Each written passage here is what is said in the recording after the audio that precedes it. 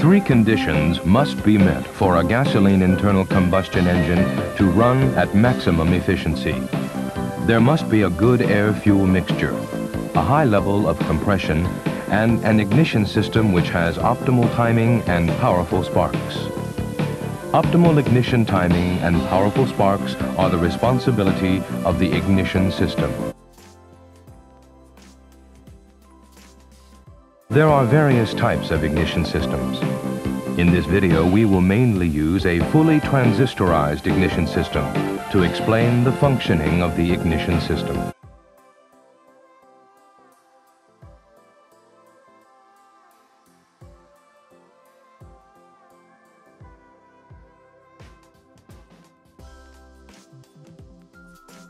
In this video, we will look at first, the structure of the ignition system. Second, how a high voltage is generated. Third, control of ignition timing. Fourth, spark plugs, which use the high voltage to emit sparks, igniting the air-fuel mixture. Fifth, other ignition systems. And finally, inspection and adjustment of the ignition system.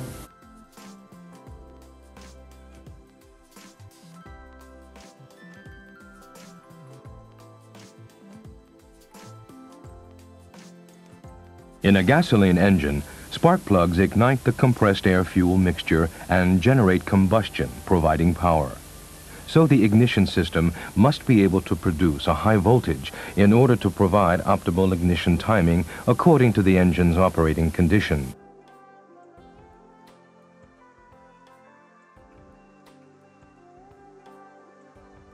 First, let's take a look at the components of the ignition system and their function. Electrical power is provided by the 12-volt battery.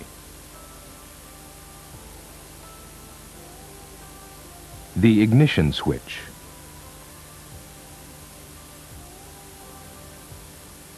The ignition coil and igniter convert the battery's low voltage into a high voltage. This is relayed by the distributor to each cylinder's spark plug. This distributor incorporates an advancer device to obtain optimal ignition timing. A distributor with a built-in ignition coil is called an integrated ignition assembly, IIA. The charge from the ignition coil creates a spark at the spark plug, igniting the air-fuel mixture. Spark plugs require a high voltage of more than 10,000 volts to generate sparks, but as we have seen, the vehicle's only source of electrical power is a 12-volt battery. So how do we generate a high voltage from a 12-volt power source? Let's explain.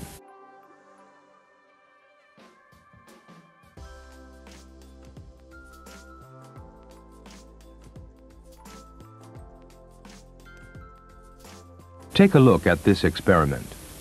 A 100-volt lamp is connected across the battery and the switch is turned on. The voltage is only 12 volts, so the lamp doesn't light.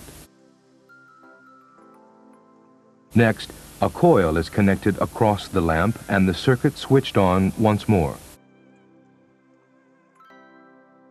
Once again, the lamp fails to light.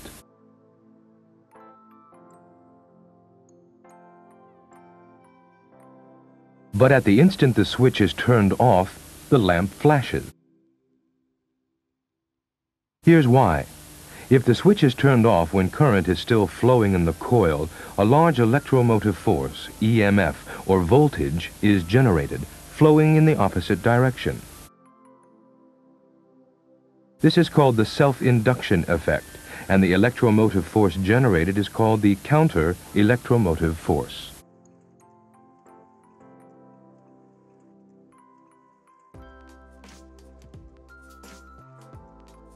Next, let's do another experiment. Two coils with different thicknesses of wire and numbers of windings are connected in series. The moment the switch is turned off, the flow of current in the primary coil is cut, generating a greater current in the secondary coil.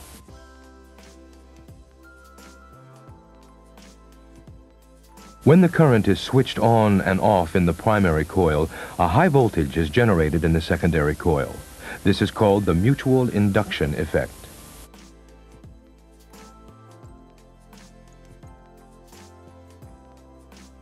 An ignition coil integrates these two coils into one. Let's conduct a test with an actual ignition coil. The current flowing in the primary coil is turned on and off. As you can see, the ignition coil uses the self-induction and mutual induction effects to generate a high electromotive force of tens of thousands of volts from the 12-volt power source. Conventional systems use conductive breaker points in the distributor to turn the switch on and off mechanically, just like this device. But today, most systems make use of the switching effect of a transistor or an electronic control unit, or ECU. Now let's take a close look at how a high voltage is generated using an actual transistorized ignition system. An ignition coil, a signal generator, and an igniter are integrated with the distributor. In the transistorized ignition system, the ignition signal from the signal generator is transmitted to the transistor in the igniter. This transistor turns the primary current in the ignition coil on and off. The signal generator has three components: a signal rotor, which makes one turn for 2 revolutions of the crankshaft, a pickup coil, and a permanent magnet. The rotor turns clockwise or counterclockwise depending on the engine. As the rotor turns, a voltage is generated in the pickup coil. This is the ignition signal. But why is a voltage generated?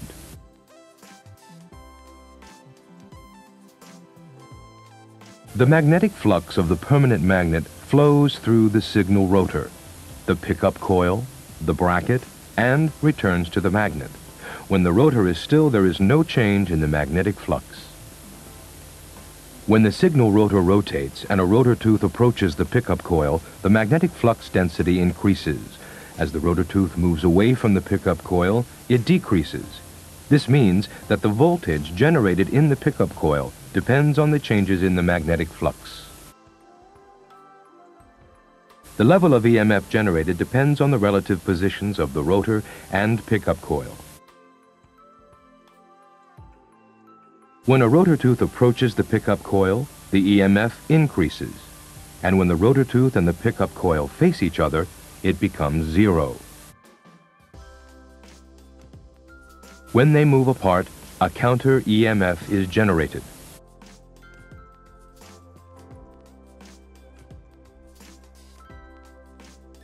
These changes in the EMF cause the igniter to switch the primary current on and off.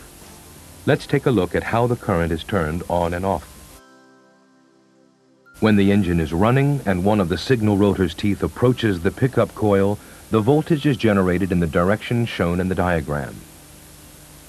The base current flows in the transistor switches to on, and the primary current flows in the coil. When the signal rotor's tooth is aligned with the pickup coil, the voltage generated in the pickup coil decreases and the transistor is turned off. This cuts off the primary current and generates a high voltage in the secondary coil. The transistor is also turned off when the voltage is generated in the opposite direction in the pickup coil. In this way, when the engine is running, the transistor is turned on and off every time one of the signal rotor's teeth passes the pickup coil. Every time the transistor is turned off, a high voltage is generated in the secondary coil.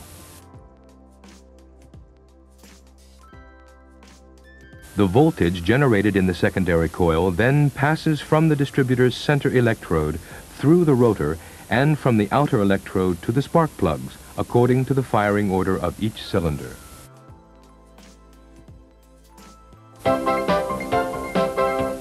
Next, let's take a look at the method used to obtain optimal ignition timing. In general, a gasoline engine achieves maximum efficiency if the combustion pressure in the cylinder reaches maximum when the crank angle is about 10 degrees past top dead center. This means that ignition should be timed accordingly.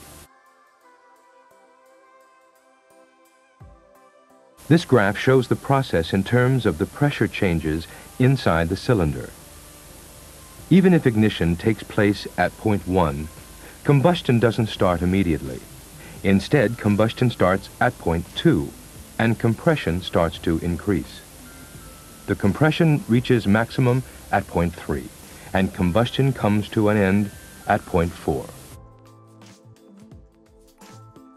The period between 1 and 2 is called the ignition delay time.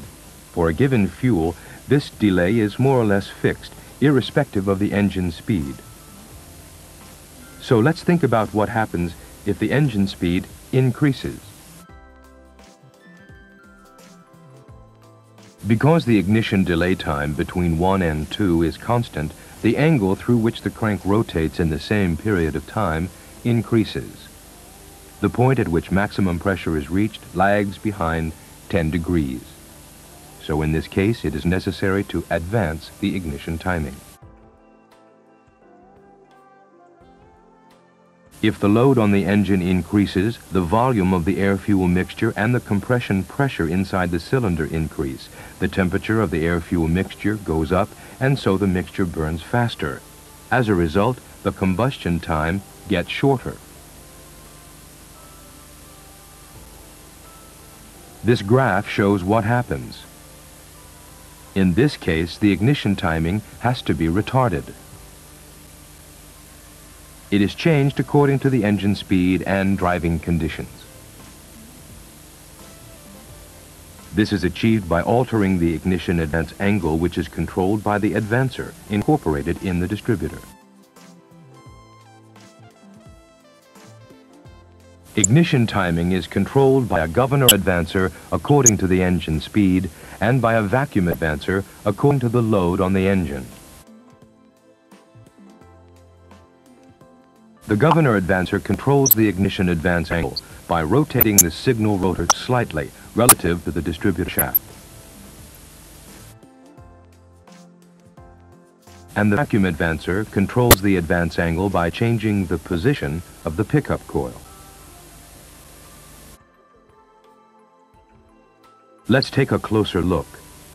The governor advancer consists of a cam plate, flyweights, and governor springs.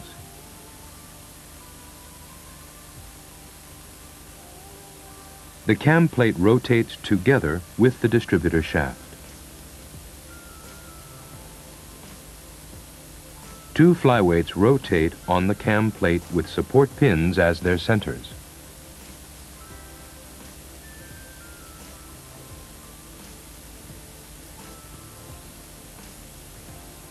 At low engine speeds, the flyweights are kept closed by the force of the springs.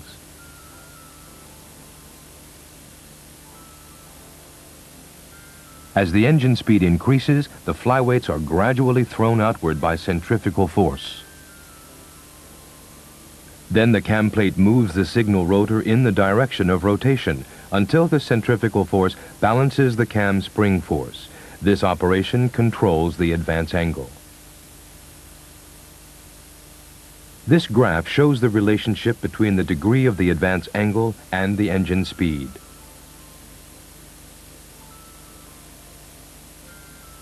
Next, let's take a look at a vacuum advancer.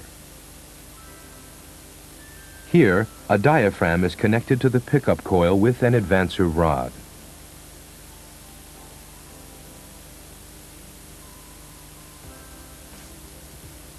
This diaphragm responds to the vacuum in the intake manifold.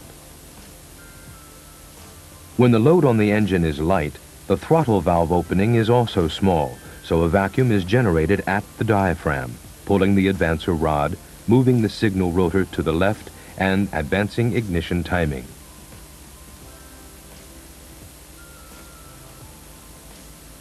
When the engine load is heavy, the accelerator pedal is depressed, the throttle valve opens wide, and the vacuum in the intake manifold decreases.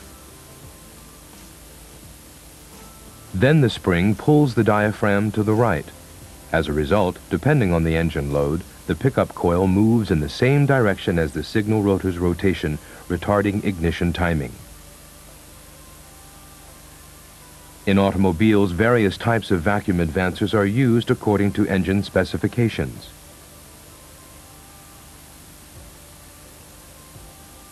This graph shows the relationship between the intake manifold vacuum and the advance angle.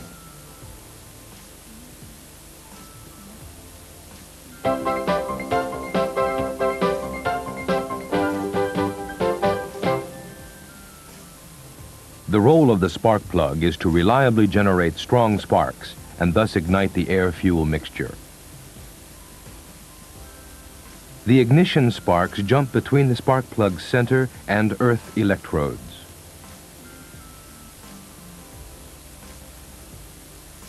The spark voltage is high or low in proportion to the spark plug gap. Through normal use, the gap will increase, causing the engine to misfire during acceleration. Therefore, the spark plug should be inspected periodically to maintain optimal spark gap.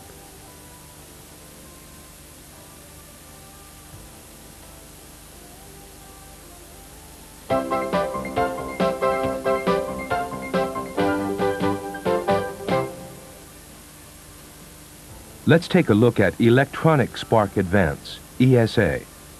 Instead of a mechanical advancer, an ECU or electronic control unit controls ignition timing in this system. This system senses engine conditions based on signals from various sensors. The ECU determines ignition timing and turns the primary current on and off. As this graph shows, conventional mechanical advancers could only control ignition timing in direct proportion to the engine speed and manifold vacuum. But using sensors and the ECU, ESA can achieve control closer to the ideal for the engine's running conditions. In ESA, the distributor has two integrated pickup coils, one of which generates an engine speed, or NE signal, and the other of which a crank angle reference position, or G signal. While the engine is running, these signals are continually transmitted to the ECU.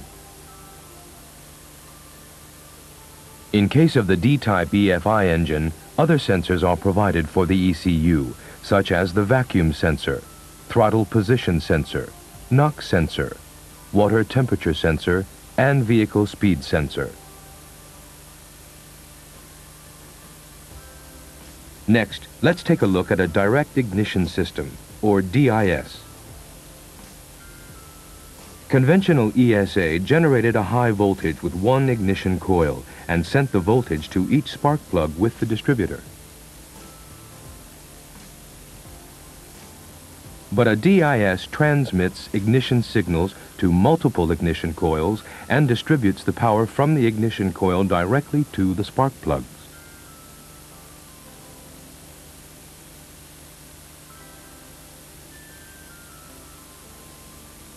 Let's have a look at a standard ignition system.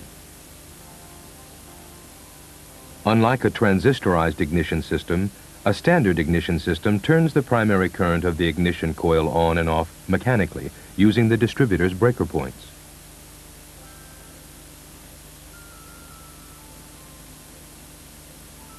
The rotation of the cam on the distributor shaft opens and closes the breaker points.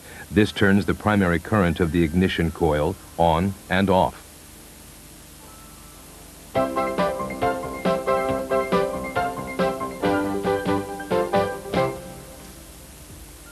Now let's take a brief look at inspection and adjustment methods for the IIA ignition system.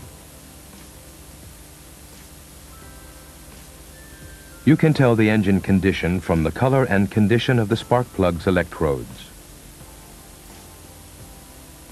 A light brown color like this shows that the engine is in good shape.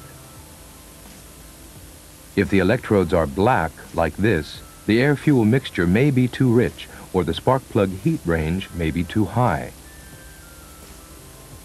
If the electrodes are white, the air-fuel mixture may be too lean or the electrode heat range may be too low, causing the electrodes to scorch.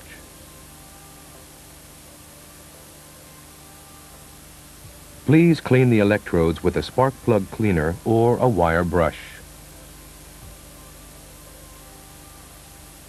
Next, check with the spark plug gap gauge whether the spark gap is within the correct range.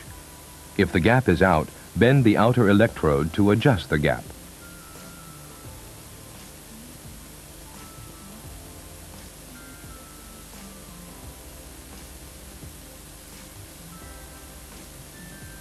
In the case of a platinum tip spark plug, the tip of the center electrode and the opposing earth electrode are thinly plated with platinum.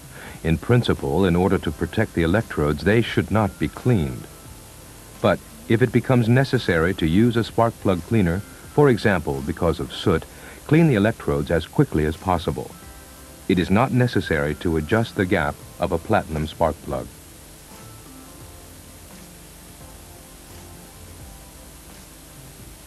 Inspection of the high-tension cords. Measure the resistance of the high-tension cords with an ohm meter.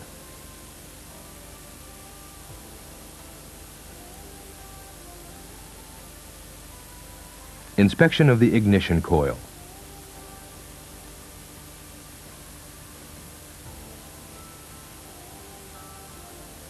Measure the resistance of the primary and secondary coils and check that the resistance is correct.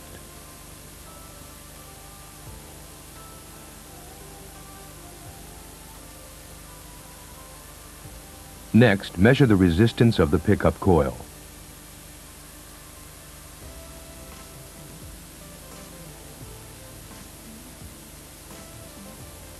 To inspect the air gap with a non-magnetic feeler gauge, measure the gap between the signal rotor and the pickup coil projection.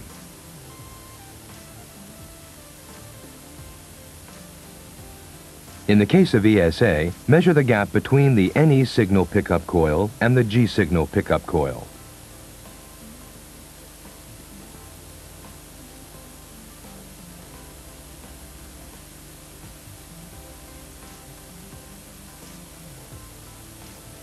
Also measure signal generator resistance.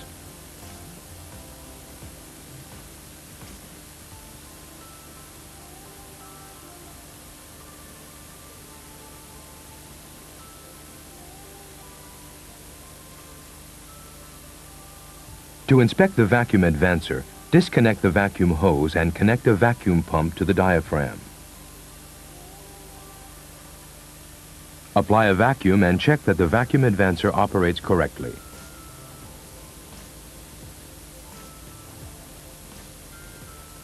When inspecting the governor advancer, turn the rotor forward, release it, and check that the rotor quickly rotates backward.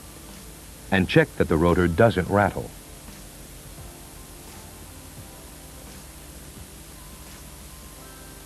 Next, inspection of ignition timing. First, connect the tachometer and timing light.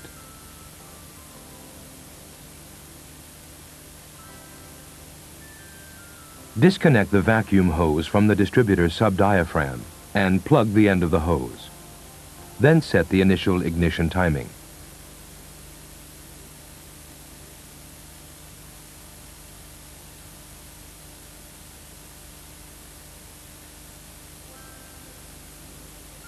With the engine idling as specified, use the timing light to check that the ignition timing is correct.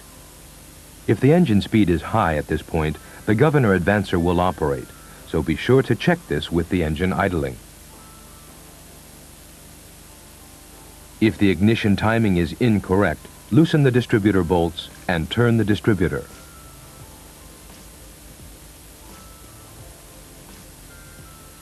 ESA has a different inspection procedure.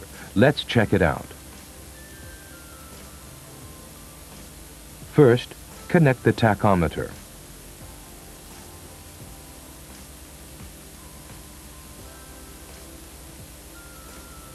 Then use the SST to short terminals T or TE1 and E1 of the check connector in order to prevent the correction of the advance angle and set the initial timing.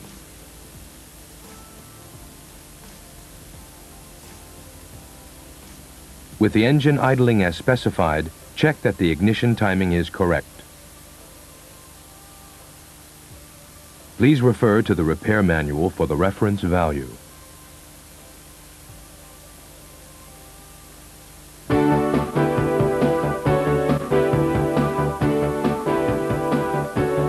This video has explained principles, construction, and operation of an ignition system.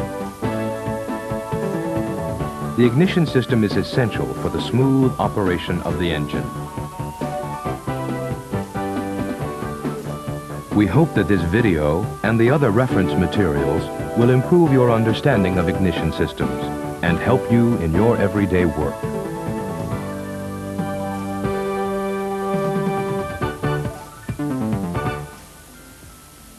فراموش نکنید که توی کانال سابسکرایب کنید، زنگوله رو به صدا در بیارید و کانال رو با دیگر دوستانتون به اشتراک بذارید. تا ویدیوی بعدی، روزگار خوش.